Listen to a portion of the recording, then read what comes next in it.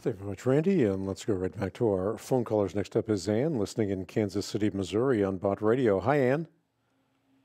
Hi, Hank. My question is, you have published a lot of good resources like Will the Real Islam Stand Up, and trying to equip Christians with the truth. And seems like more and more Christians are being shamed or shut up if they try to speak the truth about Islam. And it's not that I'm fearful to talk about it or share the truth with my friends. I'm more frustrated, I guess, because I feel like this is a country where we should be able to talk, say what we believe, and tell the truth. And it's just getting harder and harder to do that. Even our own government now is talking about anti-Muslim rhetoric. And what is your advice for Christians who are just trying to reasonably speak about Islam? Yeah, I mean, I think we ought to be able to speak the truth and to speak the truth in love. And quite frankly, when you have people like Obama and Clinton and Loretta Lynch and a host of others like that saying untrue things about Islam, which is to say they're misrepresenting Islam in its truest form.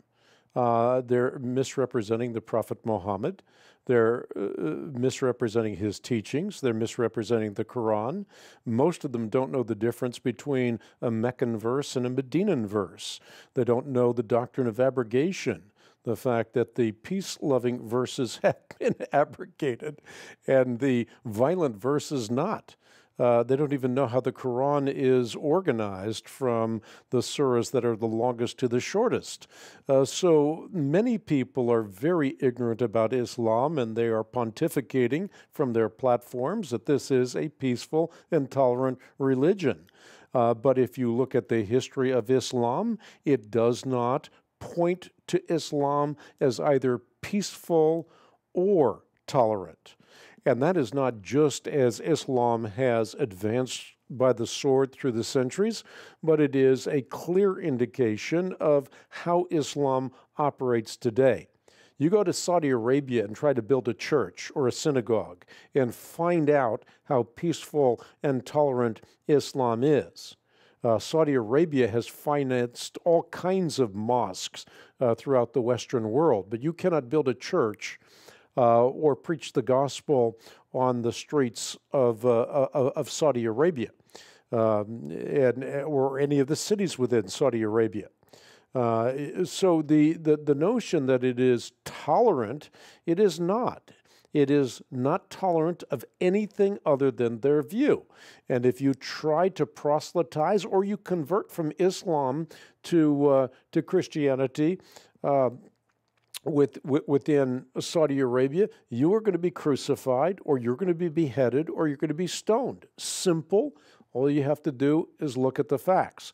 So again, people are saying things which simply are not true about about Islam, and in many cases they're talking about a book they've never read. I was listening to Tony Blair the other day talking about how Islam is a peaceful and tolerant religion that shares the values that he shares. And I'm thinking, has he ever read the Quran? And while I'm thinking that, he says, and by the way, I love to read the Quran. Now, if he really reads the Quran and understands the Quran and understands the art and science of interpreting the Quran, then one has to question his sanity in saying that his values are the same as the values of Muhammad, or the values that are listed in the consensus, the Hadith, and the Quran. Yeah, yes, exactly. And I find, especially on social media, these, my friends, my coworkers, whoever I'm talking to, immediately they shout me down. They call me a racist or whatever, and I feel like I can't even speak about this. Sure, they've even invented a word, Islamophobe. Invented Right. or coined a word to silence you. But look, remember what Islam is overtly saying about Christianity. They are taking the heart out of Christianity. They're ripping it out, and no one seems to complain.